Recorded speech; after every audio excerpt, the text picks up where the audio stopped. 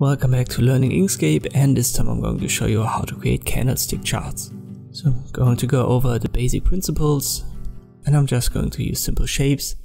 First, let's use the rectangle tool and we'll define our basic unit that we're going to use with these values in the top menu, so width and height.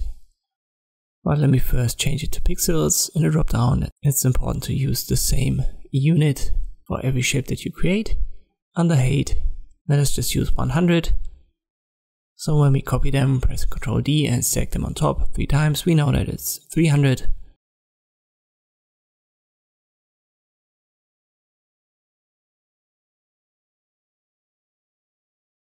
Or we could also just copy this one and then use the top menu.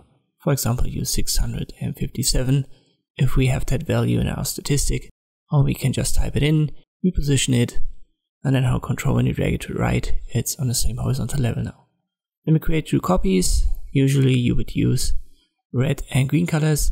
You can use the basic swatches or just use the slider down here and maybe use these. The next element of these charts is always a line. Just use the Bezier tool for that. Hold Ctrl and then 2 times left click.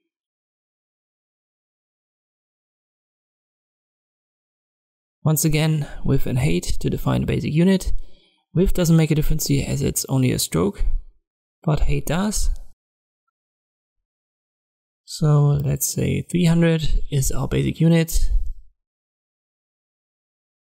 But if you want to make it thicker, go to Object, Fill and Stroke, and we'll have to adjust under Stroke Style the width of the line, here the width of the stroke. Once again, use pixels so that we have the same units. And we can once again press Ctrl D to copy that and then stack them.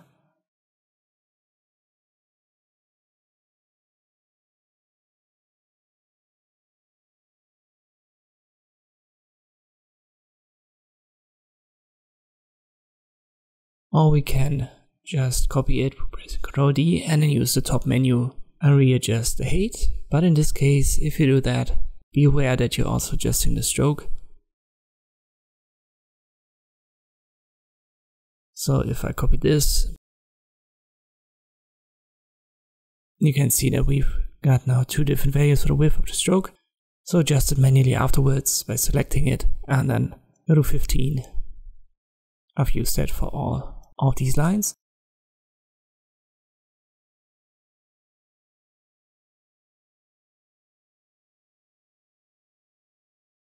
If you want to position them on top of your bars, so let me just pick this one as an example. You can see that it snaps to the center because I've got the snapping enabled. Right here. And I've also got the snapping for the items rotation center active, so that helps. Put the bar on top and you've got these typical candlesticks.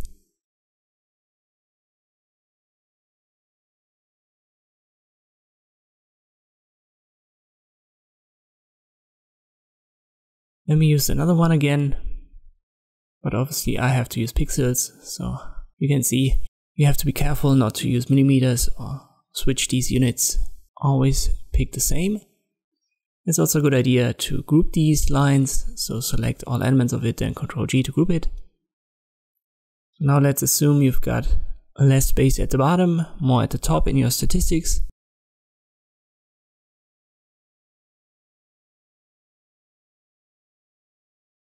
You can just create a new rectangle and make snap to paths active.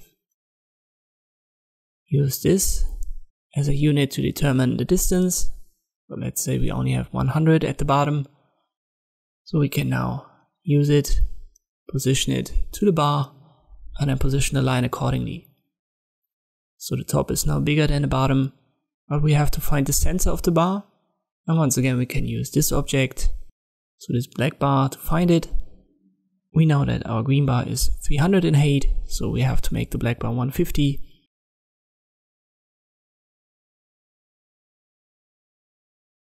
And now it snaps with the top corner to the center position.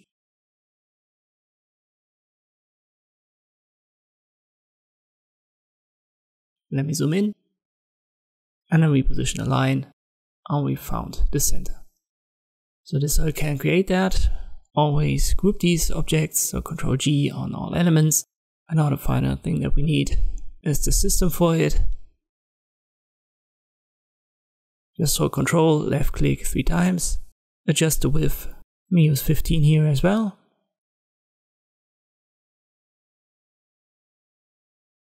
And now use the type tool to create the values that you need.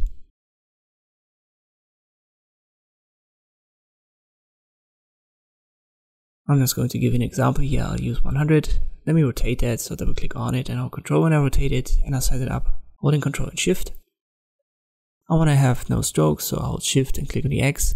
I want to have a fill that's black, so I'll click on the black color swatch. Once again, I like to use the basic units right here to determine the distance that I need. So the snapping helps, and I'll press Ctrl D to copy them.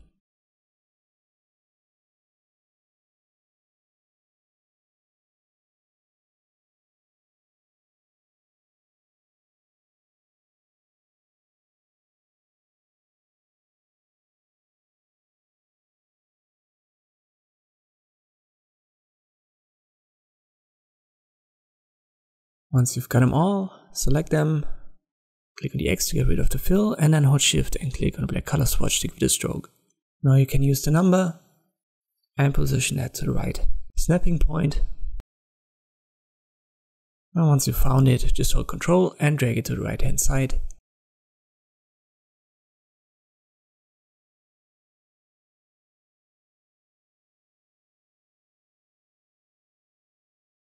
To determine the center point for the number, just create a second line and then use the nodes tool, hold Ctrl when you drag it upwards.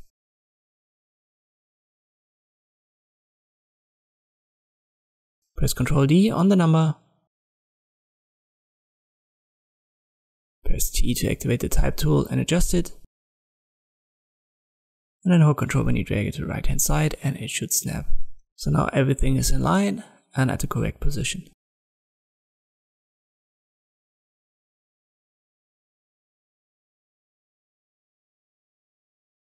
You can use the same method for the x-axis.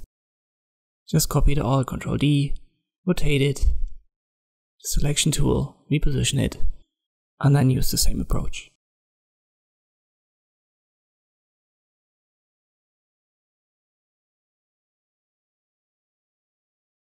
Also use the boxes to position these candlesticks in the X and Y axis. And once you've got it all, just delete them and delete the lines that have helped you. And this is how you can create these candlestick bars in Inkscape. I hope this video was helpful, thanks for watching, and I'll see you next time.